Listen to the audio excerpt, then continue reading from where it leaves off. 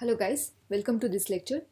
So last lecture we have installed Apache Ant on our machine, and also we had set the environment variables. So now today, in order to make use of Apache Ant through IDE, we have to make sure that we have installed IDE on our machine as well. So I'll be using Eclipse here.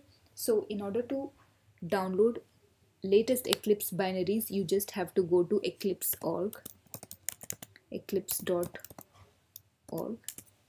So then here you can go to IDE, Eclipse IDE for Java Enterprise Edition. If you click that, you will see the latest available edition there. So now if you choose here